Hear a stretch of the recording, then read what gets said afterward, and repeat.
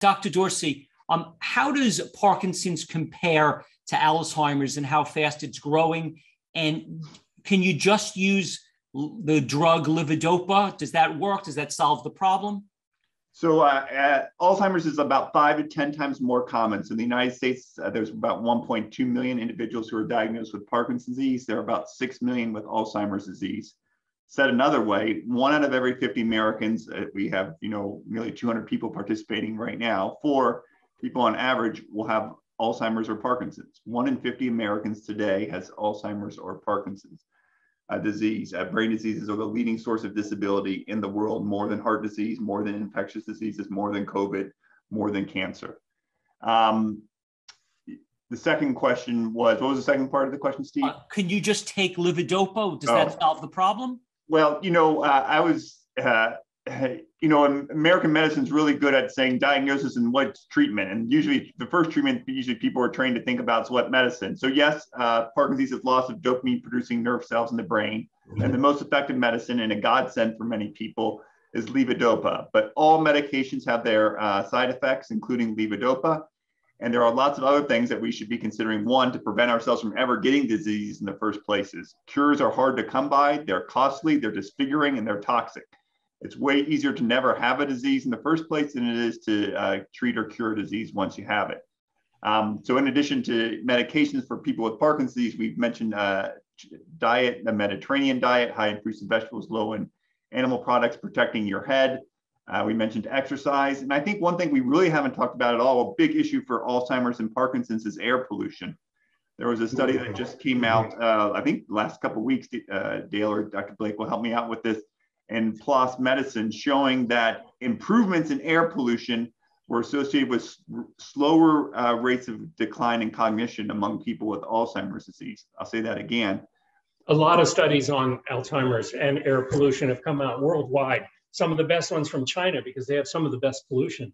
Yeah, so improvements in air pollution might be able to slow the rate of decline. And air pollution, the evidence, as Steve, Dr. Blake was just indicating, is really increasing for its role in Alzheimer's disease and increasing not as much for its role in Parkinson's disease. I think it's also a very potent way of entry into the brain. You're inhaling toxins that are in the air that are hitchhiking, including heavy metals that are hitchhiking on the tiny pieces of dust and soot that you see in smog in LA. And those things are going into your nose. Some are small enough to get past your normal ways of sneezing or coughing, and they enter your brain and into your nerve cell that's responsible for smell and go back to the smell center, which is among the first areas that's affected in both Alzheimer's and Parkinson's. I would like to mention that there is another treatment for Parkinson's disease besides levodopa, carbidopa, and that is by reducing protein to needed levels rather than excessive levels. And studies have shown, quite a few of them. Researcher and neurologist in Italy, Luciana Baroni, has published some great studies. One study is fascinating. They took a group of people and they'd already changed their diet to where they were eating a low protein breakfast and lunch. They were down to 67 grams of protein a day. Now adults need about 46. So during the study, half of them lowered their protein down to 49. And the amazing thing was that the Unified Parkinson's Disease Rating Scale was twice as good, and results did not take long at all. Also, the Hone and Yar scale improved by about double. So this is a fantastic way to treat people. It's very effective. It's effective in the short term and the long term.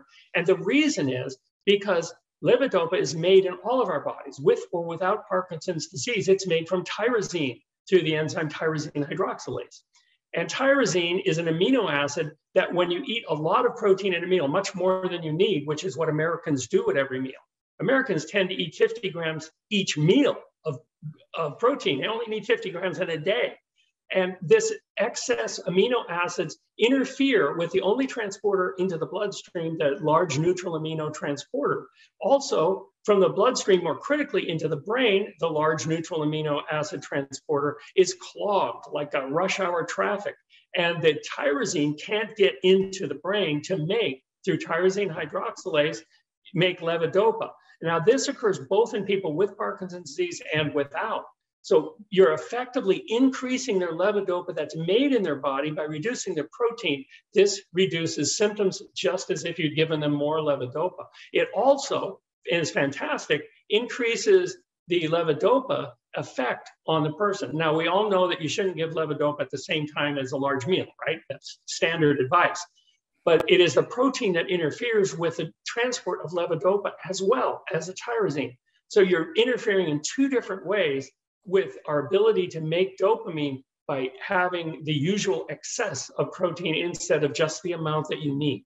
And there are, of course, many diets for more advanced Parkinson's that we have developed. My wife has a cookbook for Parkinson's where you can get plenty of calories, but not too much protein so that you are able to cut your symptoms in half.